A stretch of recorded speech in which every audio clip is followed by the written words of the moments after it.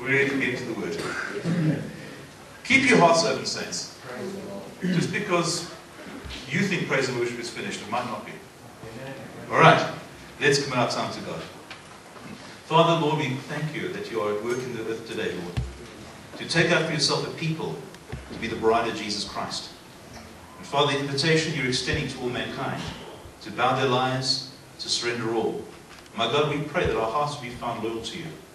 So we invite you, my God, to do amongst us, with us, and through us all you will. Lord, help me to teach, but above all, my God, help us all to hear. Yes. That this day, my Lord, my God, that you would deposit an understanding so deep in our spirits, my God, that the fruit thereof would be a yielded, surrendered, separate life, full of joy and worship in the Holy Spirit. We ask this in Jesus' name. Amen. Amen. Right, today we're going to be looking at the penultimate, or the second last feast of Israel. It is the sixth feast. It's called the Day of Atonement. And you can turn your Bibles to the Hebrew Scriptures, or the Old Testament, Leviticus chapter 23, reading from verse 26. Now, as we saw, as we began looking at the autumn feasts last week, that all the autumn feasts have to do with the return of Jesus Christ and what he will accomplish at his return. The spring feasts all dealt with his first coming, his death, his resurrection, the salvation he brought, the work of the cross, which so few Christians in the church fully understand. And we see the depth of the work of the cross. That it wasn't just to forgive us our sins, but to change us, to make us new creations, to take away the old man and replace it with a new being in Christ. Ended with the Feast of Weeks, which is the baptism, the infilling of the Holy Spirit. And then last week we looked at the Feast of Trumpets, which speaks of the rapture and the judgments of God being, well, the judgment being poured out immediately that the rapture takes place. And we saw that very clearly through the teachings of Jesus. We always thank God that Jesus taught very clearly and accurately. It just takes man to confuse the teachings of God. And so we ended off last time in heaven. The church taken before the wrath of God is poured out, and immediately the church is taken. And we see very clearly from the teachings of Jesus, there's no second chance. So all these books on the left behind, and son of left behind, and daughter of left behind, and the return of left behind, aren't biblical, though they may be entertaining. And now we come to the Day of Atonement, which in the Jewish calendar is the most important feast. And we'll take up from verse 26. And the Lord spoke to Moses, saying, also the 10th day of this 7th month. Remember, the Feast of Trumpets begins on the first day of the 7th month, and we saw that the number 7 is very important because the first feast takes place on the first day. 7 days after the Lord is 1,000 years. And as we enter into the beginning of the millennium, the millennium begins with the rapture of the church, or I should say just before the millennium, the church is raptured. So this 7th month shall be the Day of Atonement. It shall be a holy convocation for you. You shall afflict your souls and offer an offering made by fire to the Lord. And you shall do no work on that same day, for it is the Day of Atonement, to make atonement for you before the Lord your God.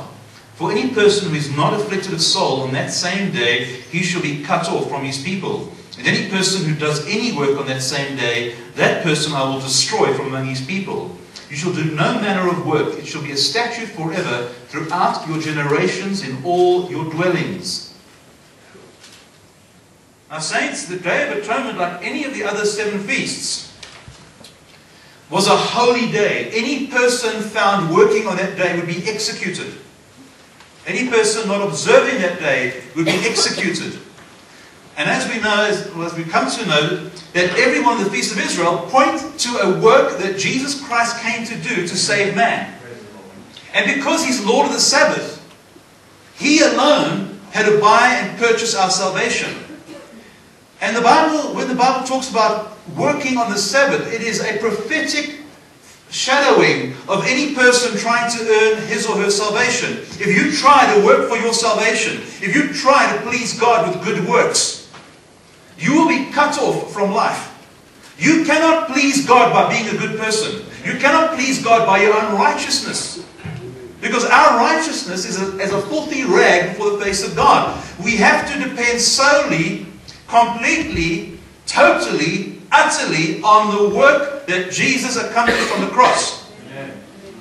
Our salvation is directly tied into everything Jesus did. And all you and I can do is respond in faith. There's nothing else. Now the Bible says in the Day of Atonement that on that day you are to afflict your souls. And the way the Jews did that was by not eating for 24 hours. Which is a great affliction of soul. And saints, there's a reality. Because if you're going to enter into the new covenant, it's going to cost you. Serving Jesus is an affliction. It's not a roller coaster ride into glory. It is an affliction. You enter by many obstacles. You enter by bearing many hardships. You enter because Satan is going to attack you. The world is going to be against you. God is going to be pruning you. And if you think serving Jesus Christ is a glory ride to heaven on your daddy's yacht because he's God, when you get sick and tired of not seeing your Christianity working, get back to the Word of God. And so the Jews had to afflict themselves by fasting, by not eating, while they repented of their sins on this most holy of all the feasts of Israel. As we turn to Leviticus chapter 16, we'll see that very specific instructions were given to Moses regarding how the feast was to be celebrated. And remember, as we read the Hebrew Scriptures, as we read the Old Testament, we are going to see how Jesus fulfilled to the minutest detail every single one of the ordinances. And how we, through what Christ has done, enjoy the benefits. Christ paid the price that we might receive the blessing of eternal life. And so in the book of Leviticus chapter 16, and for those of you, if it's your first time, it always starts so slow. It's the Old Testament. And then as we see the fulfillment, it starts to get more and more exciting. So if you can make it through the next 10, 15 minutes, we'll start making great, glorious sense. In verse 2 of the 16th chapter of Leviticus, the Lord said to Moses, "Tell Aaron your brother not to come at simply any time into the holy place inside the veil, before the mercy seat which is on the ark, lest he die. For I will appear in the cloud above the mercy seat. Thus Aaron shall come into the holy place with the blood of a young bull as a sin offering, and of a ram as a burnt offering."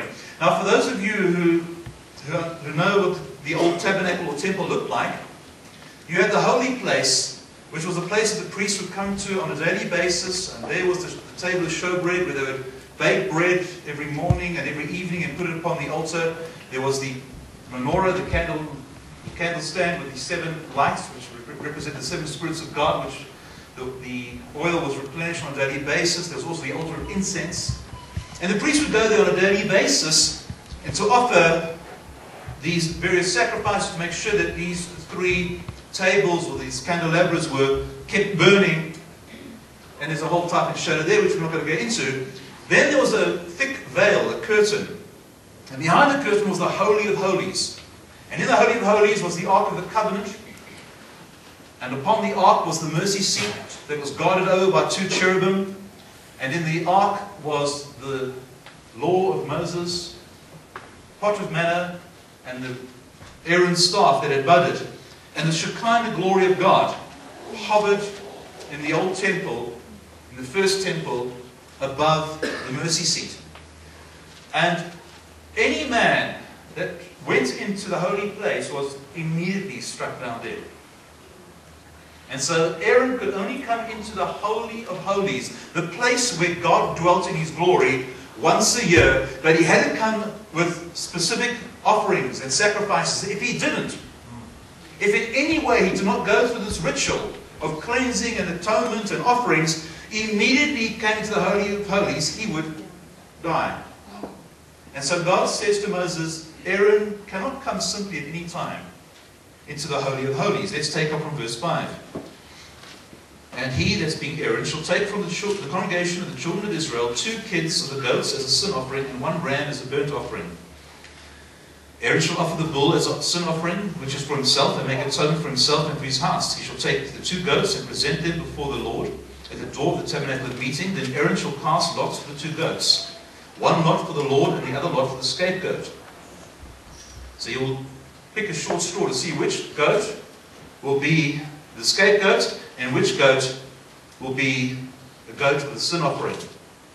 Verse 9, and Aaron shall bring the goat on which the Lord's lot fell and offer it as a sin offering.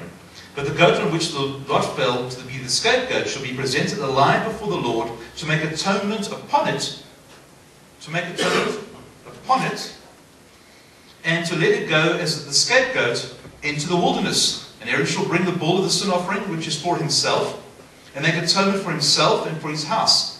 And shall kill the bull as the sin offering, which is for himself. Then he shall take a censer full of burning coals of fire from the altar before the Lord, with his hands full of sweet incense beaten fine, and bring it inside the veil. And he shall put the incense on the fire before the Lord, that the cloud of incense may cover the mercy seat that is on the testimony, lest he die. He shall take some of the blood of the bull and sprinkle it with his finger on the mercy seat on the east side. And before the mercy seat he shall sprinkle some of the blood with his finger 7 times. Then he shall kill the goat of the sin offering, which is for the people, bring its blood inside the veil, do with that blood as he did with the blood of the bull, and sprinkle it on the mercy seat and before the mercy seat. So he shall make atonement for the holy place because of the uncleanness of the children of Israel. He had to make atonement for the holy place. He had to cleanse out the holy place because of Israel's sin, and because of their transgressions, for all their sins. And so he shall do for the tabernacle of meeting, which remains among them in the midst of their uncleanness. And finally, verse 20 to 22. And when he has made an end of atoning for the holy place, the tabernacle of meeting and the altar, he shall bring the live goat. And Aaron shall lay both his hands on the head of the live goat, confess over it all the iniquities of the children of Israel, and all their transgressions concerning all their sins, putting them on the head of the goat, and shall send it away into the wilderness by the hand of a suitable man. The goat shall bear on itself all the iniquities to an uninhabited land, and he shall release the goat in the wilderness. So you all understand what would happen on the day of atonement, that the high priest would take a bull, sacrifice the bull for himself, for his own sins and the sins of his family. Then he would take 2 goats, 2 kids, 2 lambs, and they would draw lots to see which goat would be used for the sin offering and which would be for the scapegoat. If you want to know where the word scapegoat comes from, it comes from Leviticus chapter 16. The lamb or the goat for the sin offering, they would sacrifice, and Aaron would take his blood with incense into the Holy of Holies, and there 7 times would anoint the mercy seat, and God would forgive or atone for the sins of Israel. The scapegoat would then be brought before the high priest, and after he had put his blood upon the altar, he would lay his hands on the scapegoat. And as he laid it, God would in the Spirit transfer all the sins of Israel onto the goat. Did the goat at any time become a wicked, demon-possessed goat? Did the goat then become sick and hard to handle? No, he just became a representation of sin. He became a substitute for the sin of Israel, and then he would be led by somebody into the wilderness, left there to die. And that was the Day of Atonement, which Jesus Christ fulfilled for us.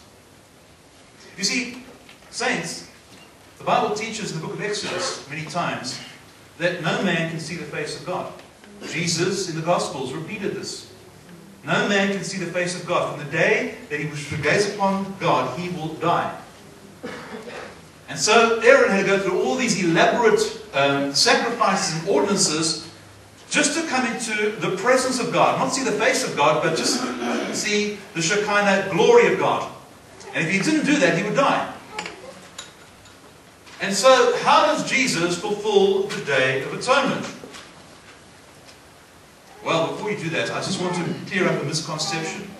And I've shared it before, but there's new people, and some folk don't always get it first time.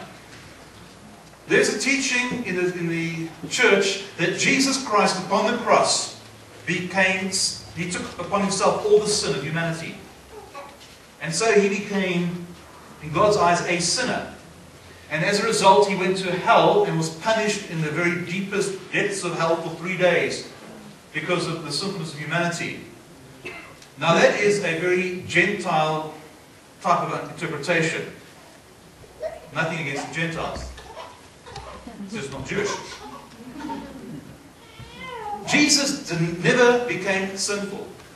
He never became sick on the cross. Though he took our sickness, he never became afflicted with our sickness. He became the representation of sin and sickness. Just like the scapegoat didn't become a naughty goat after Aaron laid his hands on him. He was the representation of sin. In theology, they call it substitutionary sacrifice. One who takes upon himself the sin of another. So Jesus did not become a sinner on the cross. Had he done that, had he become sinful on the cross, his death would have been in vain, because he would no longer be perfect. He had to in all ways be perfect. And so Christ became a sinner by taking upon himself the sin of humanity. Then at his death he would have died a sinner. And his sacrifice would have been in vain. Do you understand that? Nowhere in the Bible does it teach that in the sacrifices of the Old Testament or in the work of the cross, that Jesus or the scapegoat became sinful. They became the representation of sin. They bore upon themselves the sin of the people, but it didn't make them sinful. They were the substitute. So we see that the high priest comes into the holy place once a year on the 7th month. And now we look at how Christ fulfills the Day of Atonement and what that means to you and I. So turn to the book of Hebrews chapter 9.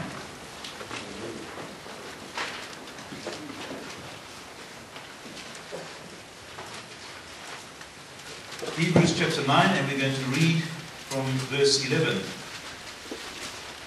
As you turn, the book of Hebrews was written to the Jewish believers who had backslidden, had been persuaded to come under law again.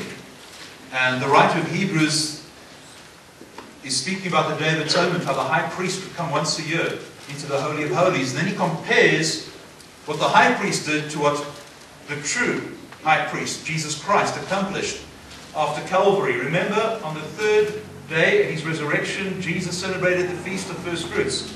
For those of you who are here, remember, as I am, so shall they be who follow after me.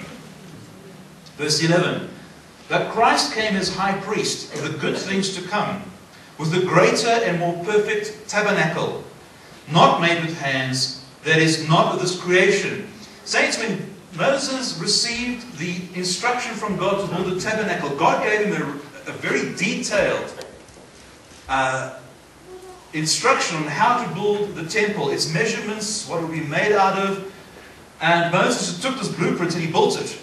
But that blueprint was a type and a shadow of the heavenly temple where God dwells. And here the writer of Hebrews is saying that Jesus Christ has come as the high priest of the more perfect tabernacle, of the true tabernacle. Verse 12, and he comes before God not with the blood of goats and calves, referring to the Day of Atonement, but with his own blood he entered the most holy place once. Once and for all. In other words, Jesus went into the holy place only once before God with his blood, and he did it for all mankind, for every single person. Nobody was excluded. That is, everybody who ever lived and everybody who ever would live. Once, the sacrifice of Jesus Christ, the blood of Christ, the blood of the perfect God, forgives all mankind for all sin. Not some of mankind for some sin, but all of mankind for all sin, no matter how depraved or wicked that sin is. Because such is the love of God, and the goodness of God, and the grace of God, and the mercy of God, and the desire of God to have people adopted by him to be sons and daughters. It is the heart of God to be a loving Father, and he excludes nobody. So Jesus enters once and for all mankind into the most holy place, having obtained eternal redemption. Verse 13, for if the blood of bulls and goats And the ashes of a heifer, sprinkling the unclean, sanctifies for the purifying of the flesh. How much more shall the blood of Christ, who through the eternal Spirit offered himself without spot to God, purge your conscience from dead works to serve the living God? The writer of Hebrews is saying to the Jews who understood blood sacrifice, he's saying if the blood of goats and bulls that were offered on the Day of Atonement could cleanse your sins, if the blood of an animal could cleanse you in the sight of God, how much more the blood of Jesus Christ, the Son of the Most High God? How much more can we be cleansed? In other words, the writer of Hebrews is saying there should be no doubt in any of our minds that the sacrifice of Jesus was complete to forgive everyone, every sin. Did you guys understand that? Everyone, every sin. If the blood of an animal could cleanse, how much more the blood of God? There should be in the mind of the Christian absolutely no doubt of the grace of God that is poured out abundantly through Jesus Christ. Hallelujah. When you need a drop, God gives you a tidal wave. Right? Saints, do not let the devil lie to you and steal this great truth. In Jesus, we are completely, more than sufficiently, more than we'll ever need, forgiven. Completely washed. Praise God. Thank you. Verse 14. How much more shall the blood of Christ, who through the eternal... we did that. Verse 15. For this reason, he is the mediator of the new covenant by means of death, for the redemption of the transgressions under the first covenant, that those who are called may receive the promise of the eternal inheritance. So Jesus is the mediator of the new covenant. He brought in, he ushered in a new covenant. A covenant far better than the old covenant. The old covenant required blood sacrifice. The sacrifice of animals. The old covenant required daily to sacrifice, morning and evening. It contained laws. You cannot do this, you cannot do that. You've got to eat certain foods. It was all an outward thing. It was a work. But the new covenant is faith. But Christ enters into the Holy of Holies with his own blood. Just like the high priest had to take the blood of a bull for himself and the blood of a goat for the nation of Israel, for God to forgive Israel for that year, Jesus comes with his own blood and he lays his own blood before the altar. Well, how do you get to heaven? Is that really important? If you can explain to me how God makes a tree from a seed, then I'll explain to you how God... That's right. But God can do anything, and he did something. And he put the blood of Christ, he took it and he put it before his throne. And there it is to this very day. So when you come to God in the name of Jesus, God looks at you through the blood of his Son. And if the blood of the goats could forgive you, how much more when God gazes at you through the blood of Jesus, how much cleaner can you be? How much more forgiven? If the blood of a goat cleanses, how much more the blood of God? Now, saints, Jesus said, no man shall see the Father and live. And there are some Christians who erroneously believe, that is, incorrectly believe, that we will never see God. That you and I will never see God. When we go to heaven one day, there'll be the throne room of Jesus, but we'll never see the Father. Well, that's not exactly true. So if we go to the book of Revelation, chapter 7, and those of you who did the eschatology, it was nearly a year ago, probably time we did it again. Who would like to have the eschatology done again? All right. You can do something strange. How about on a Saturday night? Is it too strange? All right. We'll teach it again. As the Lord leads, we'll just pray about it. The eldership will discuss it and in consultation with the leaders, and we'll see how the Lord leads on that. In the 7th chapter of Revelation, for those of you who've done eschatology, we see that the 7th chapter takes place after the The seals are opened, which is the first and second parts of the 70th week of Daniel. And we are looking now at the church raptured before the throne of God. Verse 9 says, "After these things I looked and behold a great multitude, which no one could number, of all nations." Praise the Lord. All nations. Wonderful. Could you imagine it was just Jewish people there?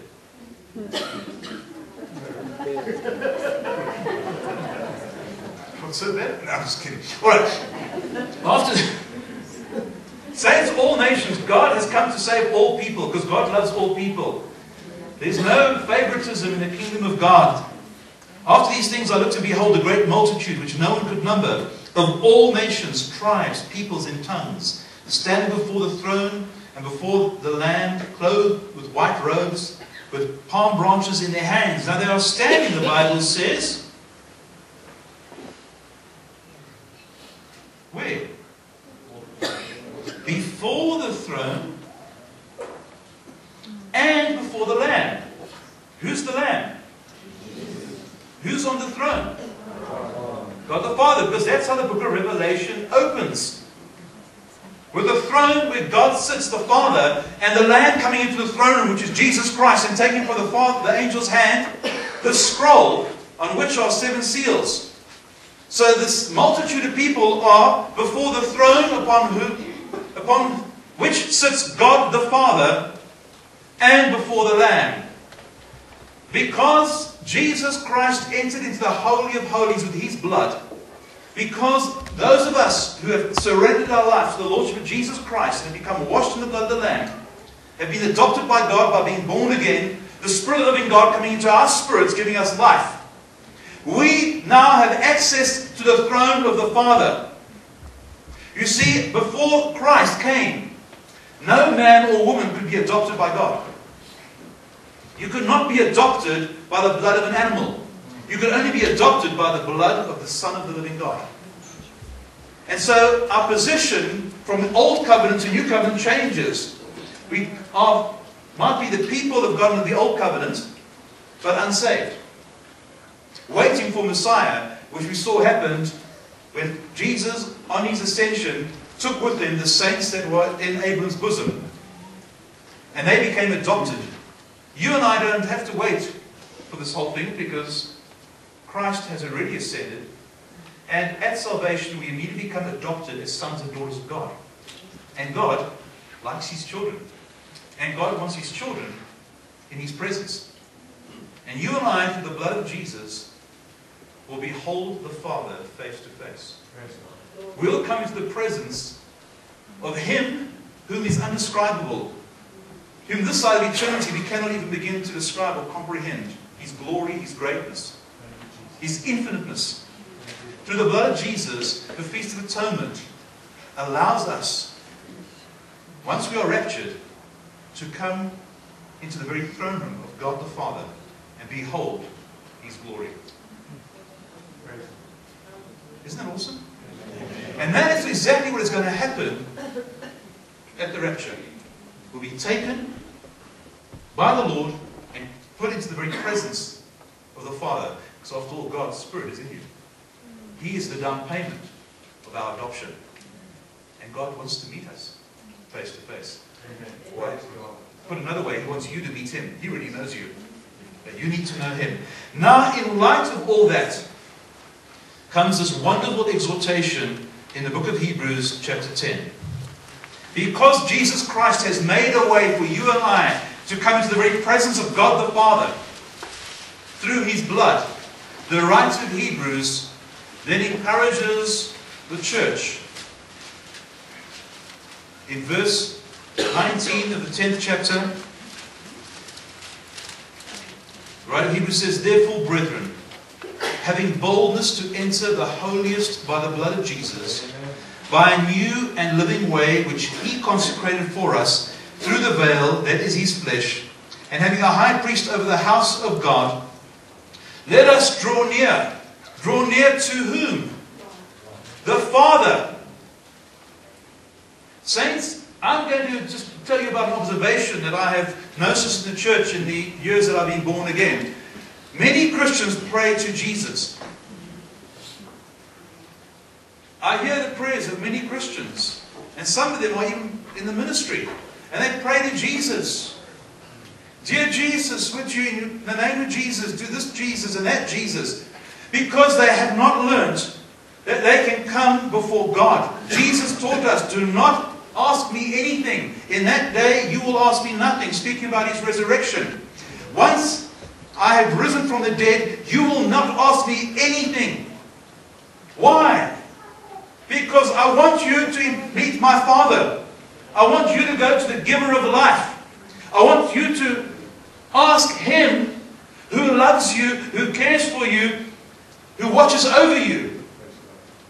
In that day you will ask me nothing, because you will ask the Father in my name. Saints, it's time that you and I drew close to the Father. And it's difficult, because we all expect God the Father to be like our human fathers.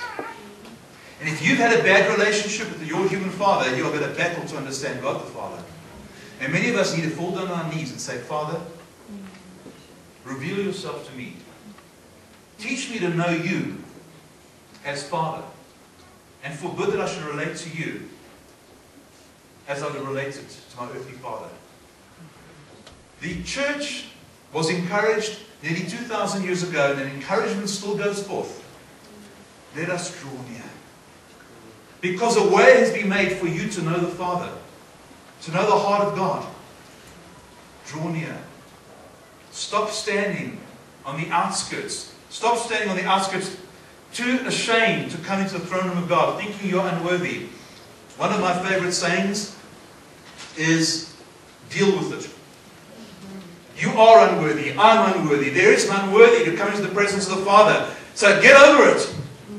It's not about worthiness, it's about grace. And so we come before God because of grace. Let us draw near with a true heart, in full assurance of faith, full assurance, absolute conviction that you and I are welcome in the presence of God. Saints, the reason the church is so weak and powerless is because we have no faith. We do not draw near to God with a heart of assurance that I have every right to be in the presence of God, not because of myself, but because God wants me there. Amen. You got it? Amen. We can come before God because that's where God wants you to be. It's not an I thing, it's a He thing. He has made the way. And he who comes to God, as the writer of Hebrews tells us again, he says, it is impossible to please God without what? Faith. For he comes to God must believe that He is, and a reward of them that diligently seek Him. There's a way through Jesus Christ for you to come before the Father. And the writer of Hebrews says, because of Jesus, go for it. Because you're going to be spending eternity with the Father. And there'll not be the first meeting. So saints, the Day of Atonement, through the blood of the Lamb, the high priest of God, your sins have been washed away through the blood of Jesus. You don't have to be a high priest. Because in light of that, and that's why, I know a lot of you get offended when I keep talking about Jewishness, the Jewish gospel, understanding the Word of God through a Jewish mindset, and you think, what's so special about the Jews? Well, truly nothing. There's nothing special about the Jews.